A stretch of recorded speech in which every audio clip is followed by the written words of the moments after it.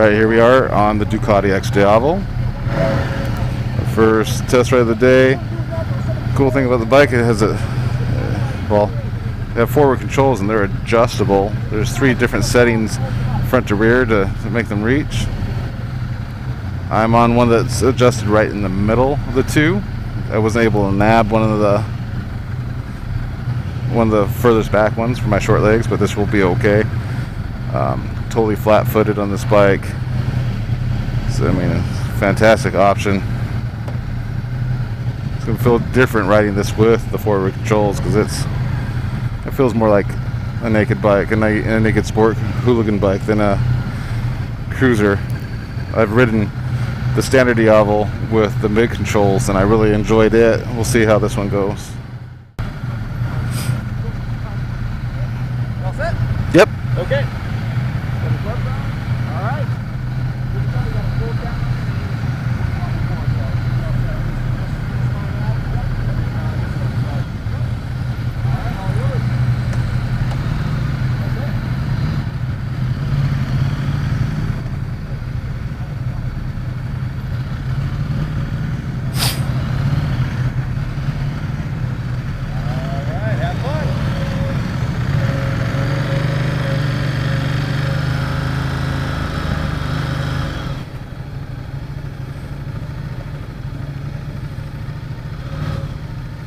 It is ride by wire, so there's no throttle cable. Everything's done electronically. It does have the Brembo brakes up front.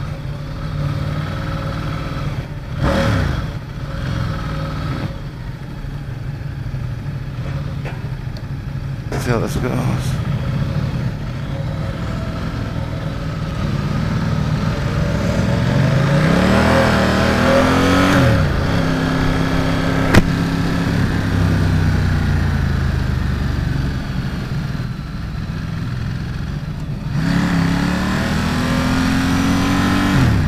Love group riding.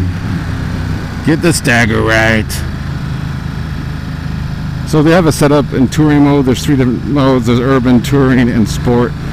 They said the urban's going to be the best one for us. I mean, touring is going to be the best one for this ride. It's also the the tamest, and I think that's really why they have us doing it. Nice LED looking blinkers going on.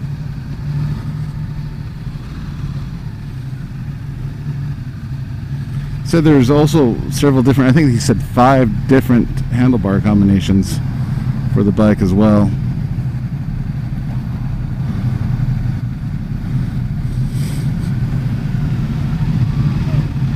So much for not turning right and red. I thought we weren't going to turn right and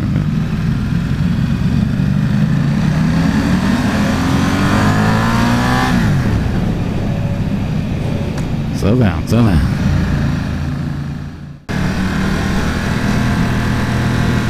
The peak torque hits about 5,000 RPM. It feels nice. I mean, the bike's light. It's sub 500 pounds. You sit in the bike a little bit. You don't so much feel like you're sitting on top of it. It does go when you twist the throttle, even in touring mode. I know they said they don't want us playing with electronics, but I'm going to try to get into sport mode at the first opportunity here.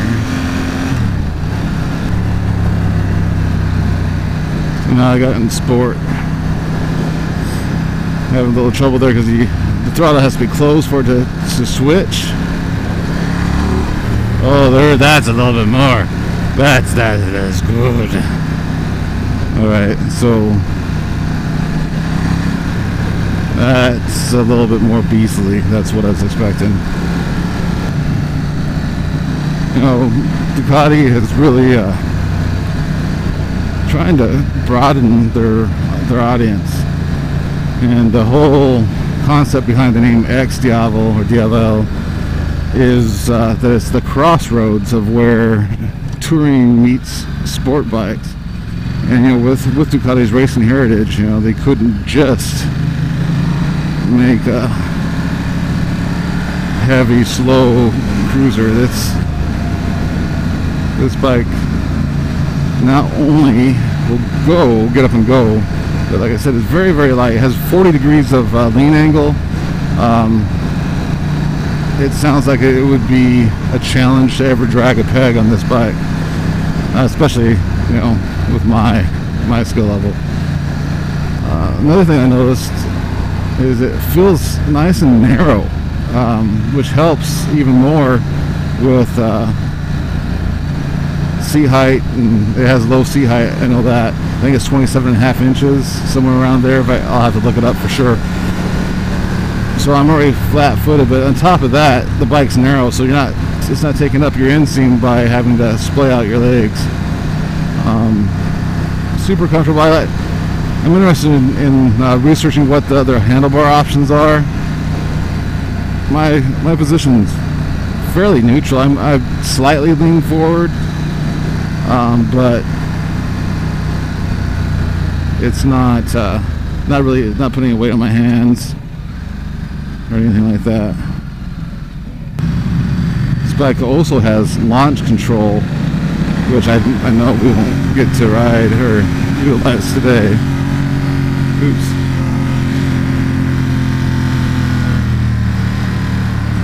But I saw a video online of launch control. You basically activate the launch control. You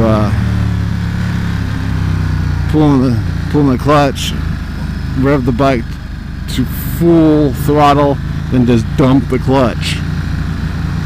And the bike's electronics are supposed to take care of the rest. It requires a little bit of cojones to do that, I think.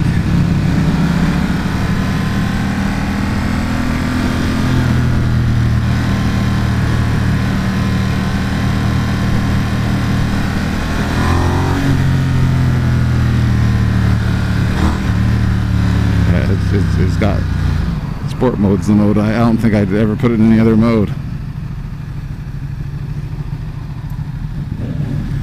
Why mute the bike?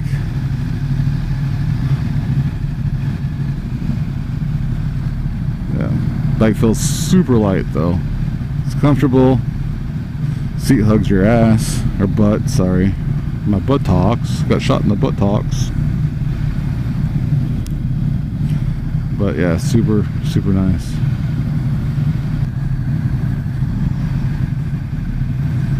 I wonder how this bike would feel with bars that weren't quite as wide.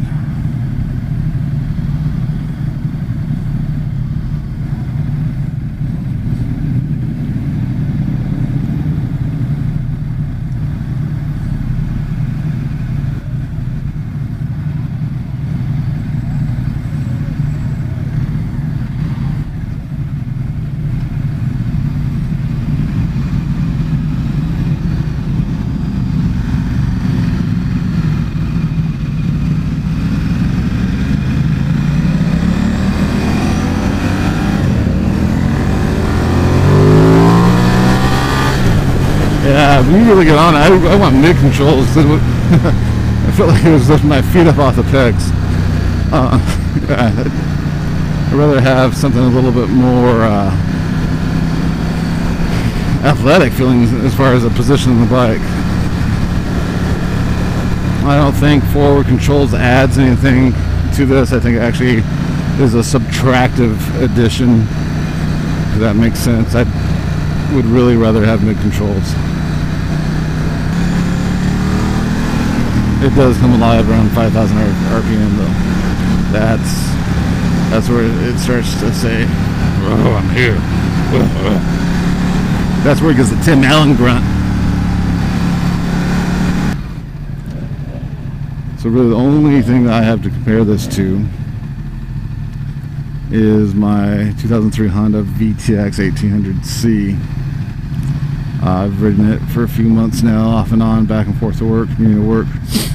It's a very cool cruiser as far as its power delivery and its comfort and handling.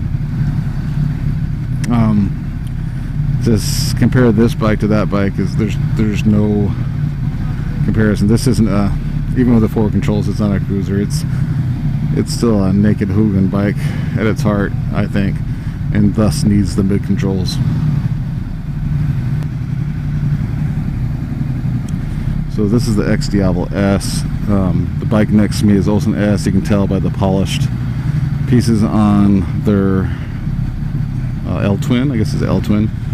They don't like to say V-twin because it's a 90-degree angle twin-cylinder motorcycle. You can see the polished frames. I'm not sure what the other differences are that aren't just cosmetic between the two. The standard XDiavel and XDiavel S.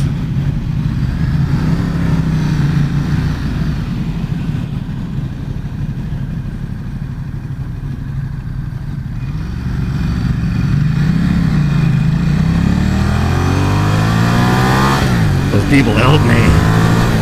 Good people. Flesh shields.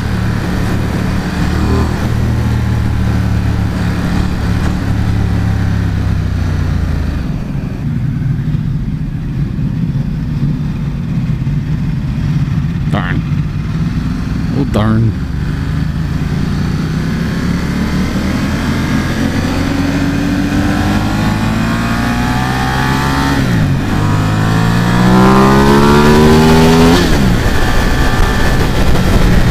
That was fun.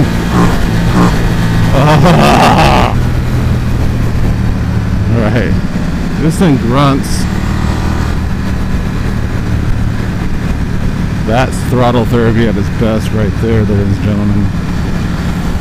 If you don't have the Motorcycle Jones after the grunt and acceleration of XDiavel entering freeway speeds, then motorcycling is not for you.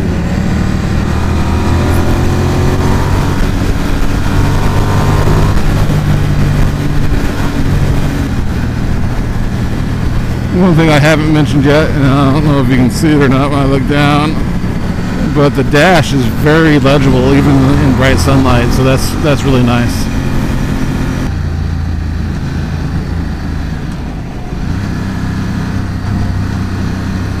Definitely seems to like to be kept above 3,000 RPM, which is understandable.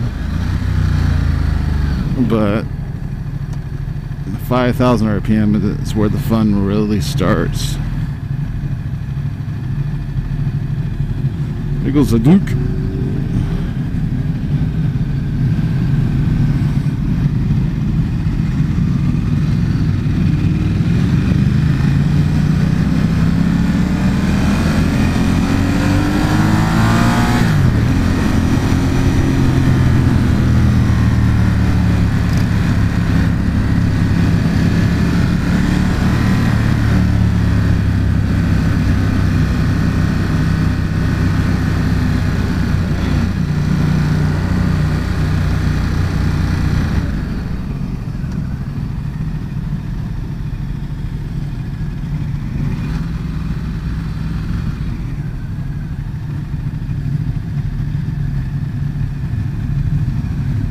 That was fun.